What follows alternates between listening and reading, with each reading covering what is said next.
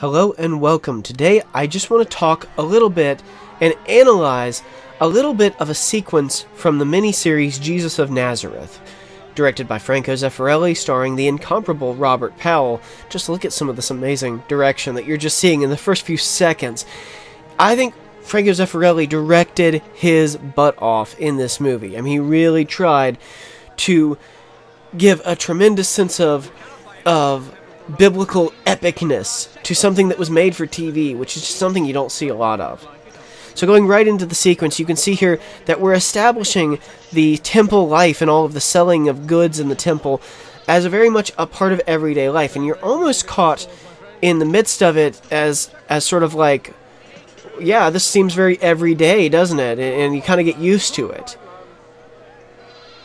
But wait. Somebody and preach somewhere else. Jerusalem, the faithful city, she that was full of justice, has become a harlot. See, it actually lulls us into the moment, so that when he goes ape and starts smashing stuff and throwing over tables, it kind of takes us off guard too. Remember, that would have been very shocking for the people in the temple on that day. This just was not something that they would have expected at all to happen. This would have been like every other day at the temple. You wouldn't have expected this sort of craziness. And I mean, he reduces everything to rubble. Is a house of prayer. He's a fool. We must stone him to death. And you have turned it into a den of thieves. What a powerful voice, huh? One of the things I love about Robert Powell is he can run the full emotional gambit of what Jesus would have had to actually be interacting with. Now, check out this moment. You see this beautiful shot on the temple, on the Holy of Holies where God himself lives, right? And then we see Jesus have this moment of absorbing that, kind of taking in awe. This is probably the closest that he has been to his Father since departing his own kingdom. Pretty cool that they took this moment, whether it was written in the script or not, they took this moment to recognize that. My name is Zera. I'm a scribe of this holy place. And I, like my brethren, have followed your mission with great interest. We have heard good things of you and are glad. But what you have done here today both shocks and surprises us. Do you wish to destroy this sacred temple? The temple is not mere stone. It is the house of God. It cannot be destroyed as long as God lives here.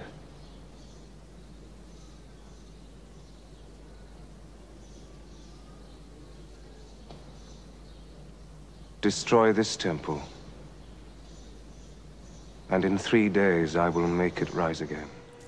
Now wait, this is in almost every version of the story of Jesus, but I love the way they play this moment specifically. Do you think you can rebuild it in 3 days? You have said it. But you have not understood. Because of course Jesus was talking about himself, but check this out.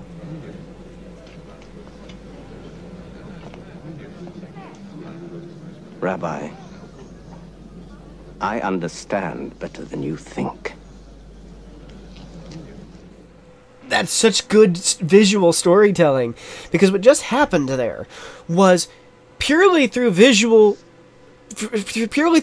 through nothing else, we established the socio-economic and political ramifications of what a revolt from the Jews would mean. And that is exactly what the Pharisees and Sadducees think is going to happen. They think that Jesus is going to lead a revolt. And so when he's looking up and sees the Roman guards, it says, with no dialogue, no Christopher Nolan monologue about how this will affect our daily life. Instead, through just a simple moment, he understands, oh, I think I get it. What you're talking about is if we lead a revolt and it destroys our way of life. That is very, very brilliant storytelling. And again, I don't know if it was in the script. Maybe they added it. Or it just sort of like that same little moment where Jesus is staring up at the Holy of Holies. Maybe it was all added in. Maybe it was written in the script. I don't know. But either way, whoever came up with that idea, goodness, I mean, that's some powerful stuff.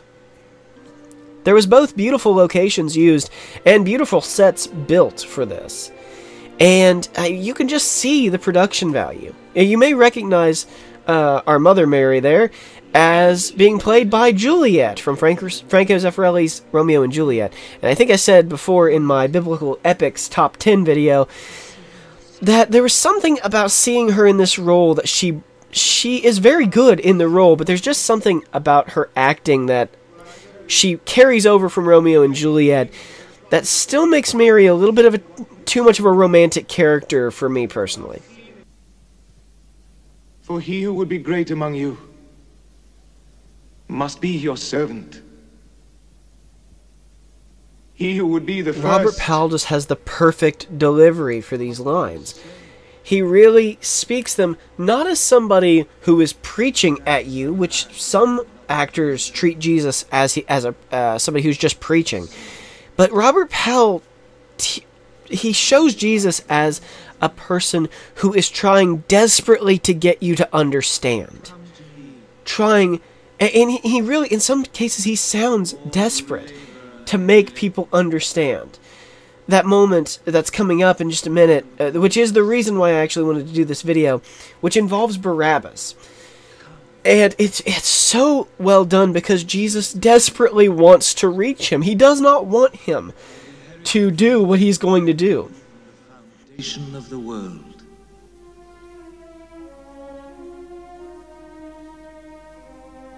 For I was hungry,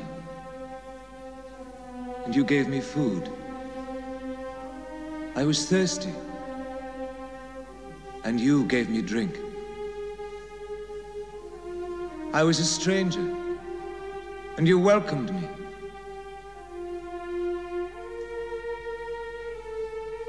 I was naked, and you clothed me.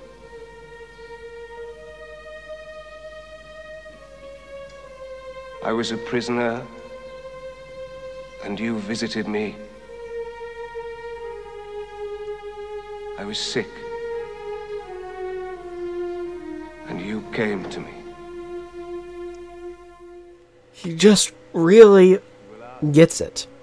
And, I mean, there's just a few actors, Jim Caviezel in The Passion is one of them, who really gets the weight of these lines, of what they meant for human history. Because compassion and kindness, they're not part of our normal human evolution. They are things that we have decided to prize above all other things, despite the fact that it openly contradicts the way we evolved as creatures. There really is no justification for accepting it beyond the fact that it's the right thing to do. It really comes down to right and wrong, and you know, we have no obligation to be kind to others. It doesn't always help us get along. In fact, sometimes it's easier. Sometimes it seems better to do exactly what Barabbas thinks about doing, and I think this is one of the reasons why this is politically very relevant for this time period. And by the way, I'm not talking about either side in specific. Both sides need to learn the lesson that this movie is talking about. So, here it comes. A great addition. Oh, that guy's wearing a Hershey's Kiss hat. Sorry, I'm really easily distracted. So this, that just struck me really funny. So in this version, Barabbas actually comes to Jesus to talk to him before their trial, before either of them have been arrested. Now, what is grand about this is that it sets up for the real meaning of Barabbas or Jesus. Which one are you going to choose? It sets up for the real meaning that the Jews of the time reading the gospel would have understood, but we miss. We're just too far removed from it. but this gets it. Word to us, he said to trust you. My brothers are ready. Some of them are temple guards. Our day of revenge against the Romans has come. Every day their grip becomes tighter. Our people have grown used to oppression.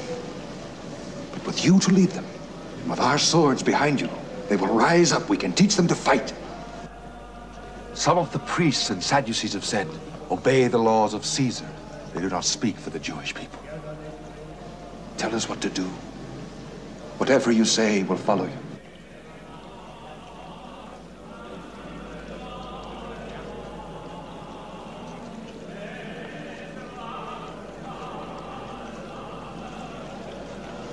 Then love your enemies and forgive those who use and persecute you. The day of forgiveness is at hand. Forgive Herod? Forgive the Romans? Forgive them all. But the Romans have butchered hundreds of innocent people, young people, old people, lives ended without mercy, without trial. Surely you can't mean to forgive that, Master. We must meet the sword with the sword. All who take up the sword shall perish by the sword. But we must end the voice of weeping in Israel. Barabbas, your zeal blinds you to the truth. The New Jerusalem will not be built by murder and uprisings.